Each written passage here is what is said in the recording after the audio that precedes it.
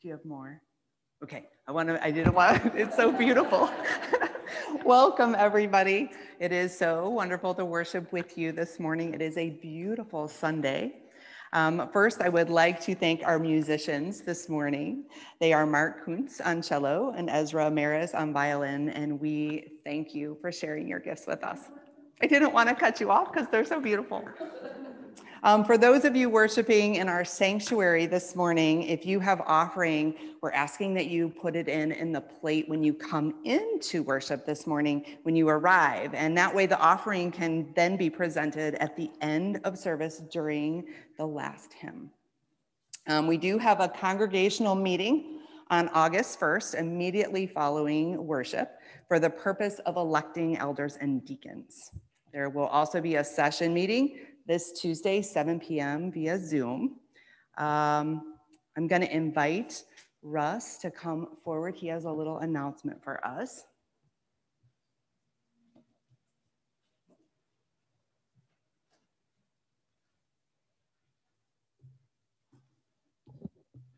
It's July and school kits. We've got 200 bags waiting to be filled. And I know in the Friday informational bulletin we all get by email, it gives a listing of everything that we need. And if you can look for that, we'd sure appreciate it. I know that at least 2 different stores have started offering sales on items already, and that's what we wait for. So thank you everybody who's contributed in the past and will contribute again this year. Appreciate it. Thank you, Russ. This week, I will have office hours on Monday from 10 to 1. If you are looking to get a hold of me, you can email me at pastor@fpce.org. Or you can contact Kim Martin. And if you look on the back of your bulletin, I noticed that it still has Pastor John's information. So just ignore that, but the end is the same, pastor@fpce.org. And then the number there is where you can reach Kim Martin.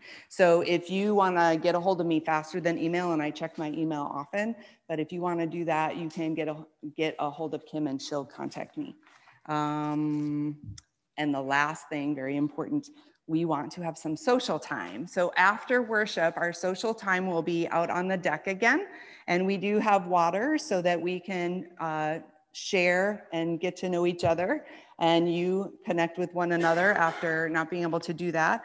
I will immediately after the blessing go outside and meet you there. Thank you.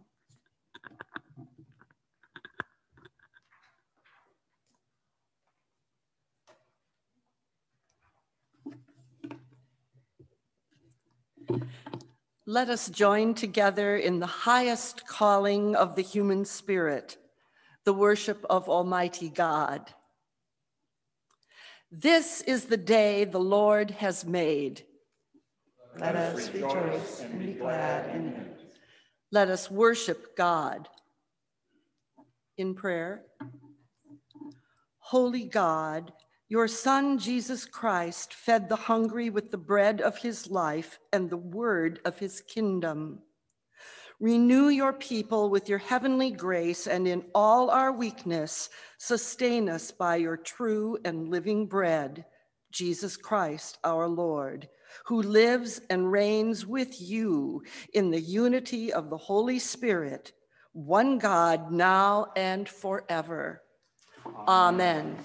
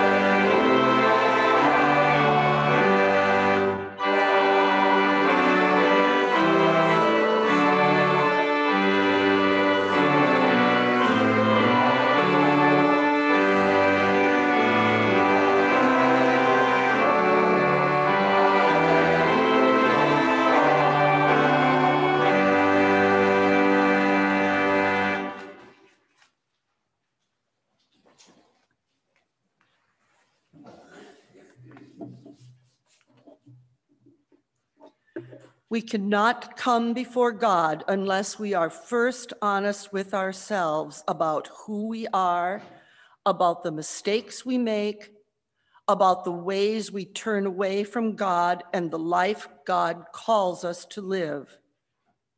In this spirit, let us offer our prayer of confession to God and one another. Holy and merciful God, in your presence we confess our sinfulness, our shortcomings, and our offenses against you. You alone know how often we have sinned in wandering from your ways, in wasting your gifts, in forgetting your love. Have mercy on us, O Lord, and help us to live in your light and walk in your ways. For the sake of Jesus Christ, our Savior. Amen.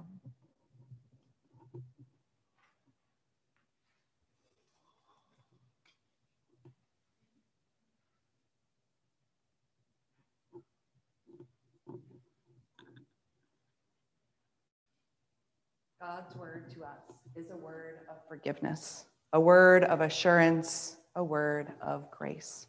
We are loved and accepted. The good news of the gospel is that in Jesus we are forgiven. Thanks be to God. Since God has forgiven us in Christ, let us forgive one another. The peace of Christ with you. And also with you.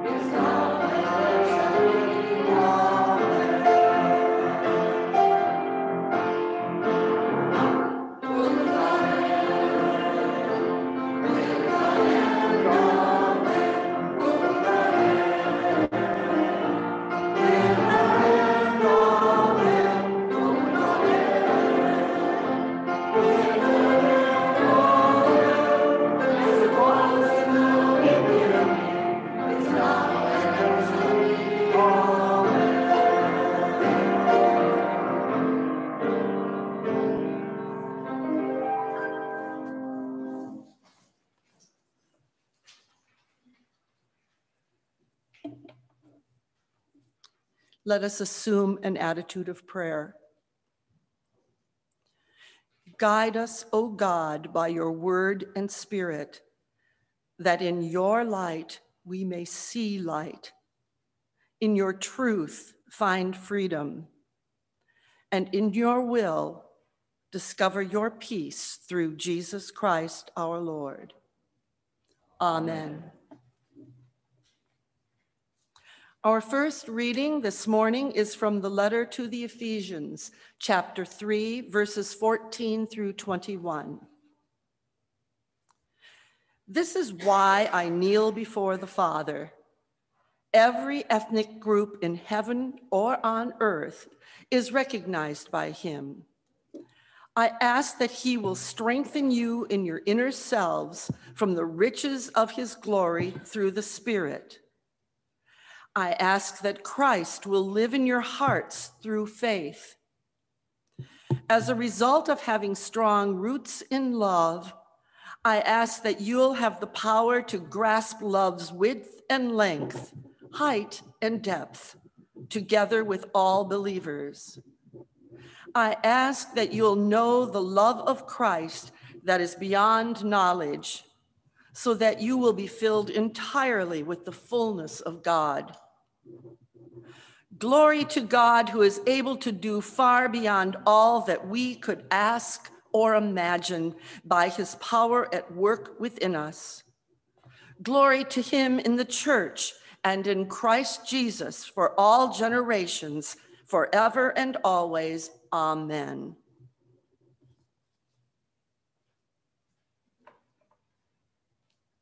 The Apostle Paul, in his letter to the Ephesians, talks about glory to God.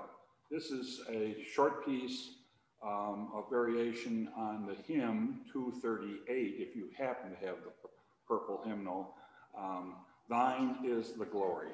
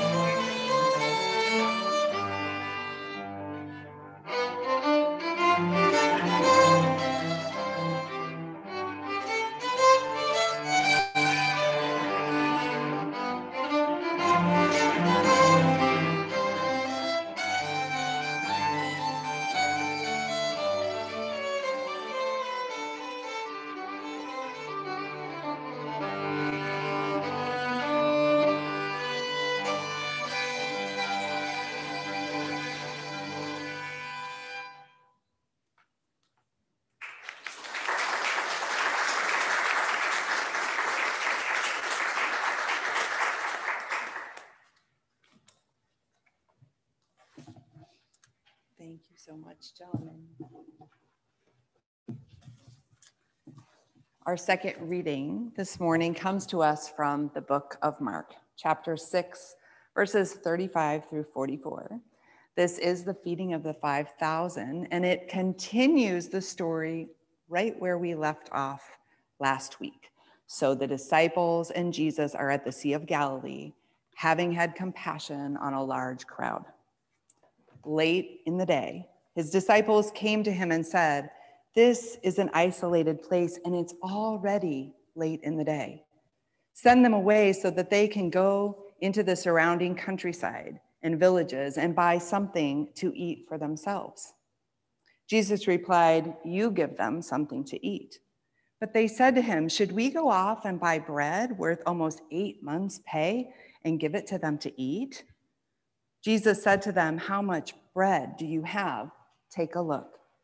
After checking, they said, 5 loaves of bread and 2 fish. He directed the disciples to sit all the people in groups as though they were having a banquet on the green grass. They sat down in groups of hundreds and fifties. He took the 5 loaves and the 2 fish. He looked up to heaven, blessed them, broke the loaves into pieces, and gave them to his disciples to set before the people. He also divided the 2 fish amongst them as well. Everyone ate until they were full. They filled 12 baskets with leftover pieces of bread and fish. About 5,000 had eaten. This is the word of the Lord. Thanks be to God. So the feeding of the 5,000 is a well-known story in our faith. How many people have heard the story? Raise your hand. Yeah, I think almost everybody. If you were raised in the church or have visited a church, there's a good chance you have heard this story. It is one of the few stories that is in all 4 Gospels, with some variation, of course. And then the feeding of the multitude actually occurs 6 times in the Gospel. Jesus repeats this miracle, which is unusual in itself. It occurs again in a few chapters here in Mark, and there's some variation. It's 4,000. And sometimes people think that, oh, Mark made a mistake and he repeated it. No, Mark didn't make a mistake. Jesus repeated the miracle twice. In Bible study and in study of literature, I was always taught that when something repeats, it gives added emphasis. It's saying, hey there, pay attention to me. And actually, if I think about how I parent my children, that's true, right? if we say it a second time, we kind of really mean it, right? And sometimes I would even say, could you say it back to me so I know you got it, right? Repetition says importance, and that's true when we study the Bible as well. So I have heard this preached multiple ways, and certainly there are many learnings. Like as I was preparing for today, there are like 5 different routes that I could have gone, and all would have given us a learning. But this week, however, I have been contemplating miracles.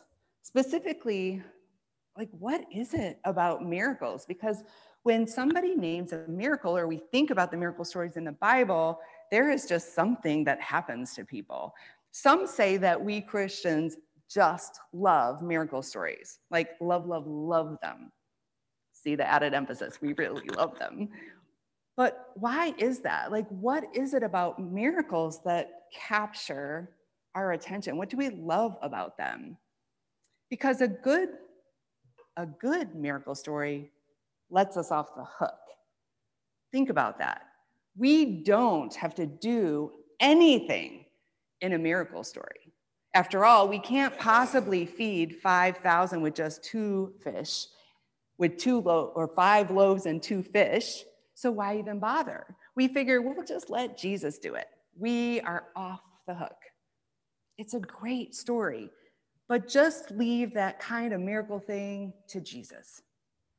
God will give Jesus all that he needs to pull it off, and we are all too happy to let Jesus feed the crowd and tend the multitudes. It is too much miracle for us. Let God manage the limited resources. In fact, let God do it all.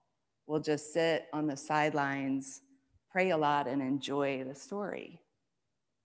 However, if there was ever a miracle story that proved this idea completely and utterly wrong, this is it.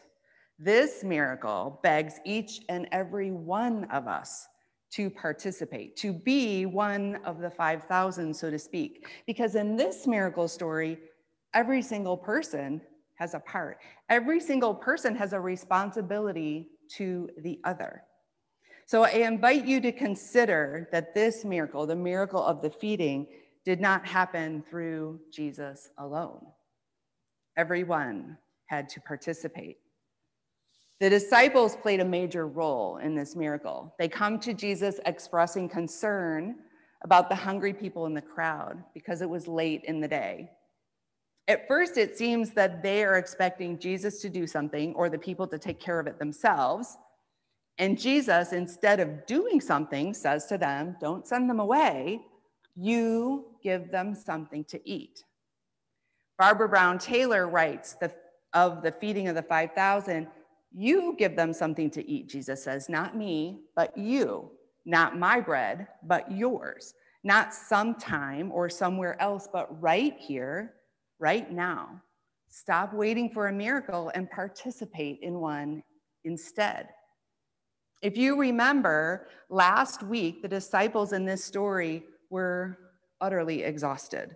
They were emotionally spent, in desperate need of rest and relaxation that they didn't get. And so I imagine by this time in the story, they are a bit hangry, hungry, angry, crabby, right? Which is evident because I kind of see a little pushback. You want us to spend 8 months worth of food to go buy them, right? Money to buy them food?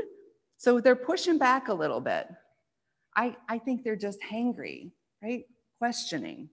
I had a professor that used to say the disciples in Mark are the disciples. They don't always get it. A little behind, recognizing the miracle at work. The disciples in the end do as Jesus urges. They likely figured that the first 15 people would get a piece of food, and the remaining, 4,985 of them would be watching 15 people luckily gobble up the food. So they broke, they gave, they passed their gifts. And each person in turn broke off a piece of bread and fish and then gave it to the next person, passing the basket on to the next person and the next person and the next and the next. And strangely enough, the food never ran out. The truth of the miracle is just waiting to be discovered. Life is often a wilderness. And we know this. We've been living the wilderness for about, 18 months, right? And that's just the current situation. There was wilderness long before a pandemic. Many times we need to come together, not just for ourselves, but for each other. And when we come together, we are each called to do something, to share something, to pass on our gifts. We are the 5,000, and each of us has a part in this story. We are the body of Christ. Each of us is called to continue Christ's ministry, his mission in the world, passing on our faith, handing it off, and yes, even in the midst of heartache and uncertainty, to hand it off to the next, the next, the next, and the next. No one gets off the hook. On the contrary, we are each given some gift or gifts, talents, some part of ourself, even in the midst of the wilderness we call life, that we are called to pass on. It grows, it continues. Jesus knew what the people were capable of. He knew. You're going to hear me talk about Barbara Brown Taylor a lot because I really like her. Her words are powerful. And she said this. She said, Jesus operated out of a sense of plenty. He looked at the same things the disciples looked at, but where they saw not enough, he saw plenty. Plenty of time, plenty of food, plenty of possibilities with resources at hand. Jesus saw their gifts, their potential, their capabilities. Jesus also knew that the people needed to discover for themselves that they were far more capable than they could have ever imagined. And my friends, so are we. We are far more capable than we have ever imagined. Jesus knew. Jesus knows. When we are willing to open ourselves to the possibility of God, amazing things happen. Miracles happen. Christ's ministry happens. God's mission happens. Jesus knew. Every one of us is called to share of ourselves, just as we have received from God. We are called to live in abundance, but it takes all of us, not just one, the whole body of Christ. Not one of us is off the hook. You go give them something to eat. Go and do likewise. Jesus pushed their boundaries and showed them what he knew. Together, they could pull off a miracle. So you have figured it out already, right? This isn't a story about God doing the work for us. This isn't a story that lets us off the hook. No, this is a call story, a call to every single one of us. Ordinary people, ordinary bread, ordinary fish, ordinary faith. When we come together as Christ's ambassadors to go and do, when we come together and pass on our gifts and our faith, when each of us is doing our part, miracles can happen and the impossible become possible. I believe it. I have seen it. We are the 5,000, my friends. Amen.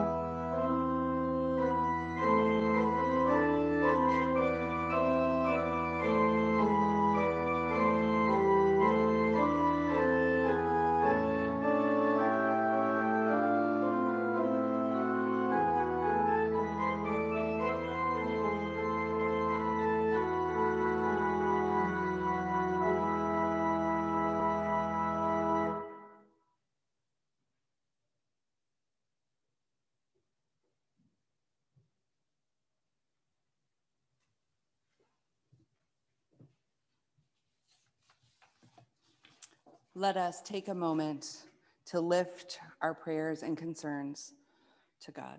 Let us pray. Most merciful and loving God, come Sunday, come Monday, come Tuesday, come every day, every hour and every moment we need you. Lord, we need you now. We bring you our joys, our fears, our hurts, those that are spoken on our lips and those that reside ever so deeply and silently in our hearts. Lord, we have so much to bring to you, but first we need to thank you because you have been so good to us, better than we could have ever been to ourselves. That we are here, Lord, is already a blessing, and we thank you. For this day, our waking, and for every tomorrow that you give us, we thank you in advance. For the gathering of this community, we thank you. Lord, we have been truly blessed by you, and we ask that you might teach us to be a blessing to someone else. Lord, you know our needs and our weak spots. You know where the bruises are. Heal us, Lord. Mend us. Strengthen us, our church, our nation, our world. Give us courage to speak out in a world that needs voices of love, voices of forgiveness, voices of compassion. Lord, we pray for missionaries worldwide and for those who proclaim your good news. We pray for those seeking you, for those who are discerning your call, and for those feeling weak in faith. We pray for those who are struggling, Lord, for those without jobs, for those without homes, for those with addictions, for those who are victims of violence, for those with empty bellies. Lord, you know who they are. For those living with pain, grief, illness, and uncertainty. Lord, you know who they are. Lord, we lift up those we've been praying for in this community. We pray for Caroline's neighbor, Jordan. We pray for Rosalind, for Tony, for George and Gary, for Barb, Bob, and Gary, for Bob and Dave and Jan. We pray for Roger and his continued healing. We lift up Ed and Laura and Wendy. Lord, I know there are others, but you see them and you know, and we offer their needs to you. Lord, gather all of your children to you and fill us with the spirit of hope and strength and peace. Enable us that we might be your hands and feet in this world, your ambassadors, and send us out after this worship because we know that when worship ends, service does not. We pray these things and all things in the name of Jesus Christ, our Savior, who taught us to pray in the language we are most familiar, saying, Our Father, who art in heaven, hallowed be thy name. Thy kingdom come, thy will be done, on earth as it is in heaven. Give us this day our daily bread, and forgive our debts, as we forgive our debtors. And lead us not to temptation, but deliver us from evil. For thine is the kingdom, and the power, and the glory forever. Amen.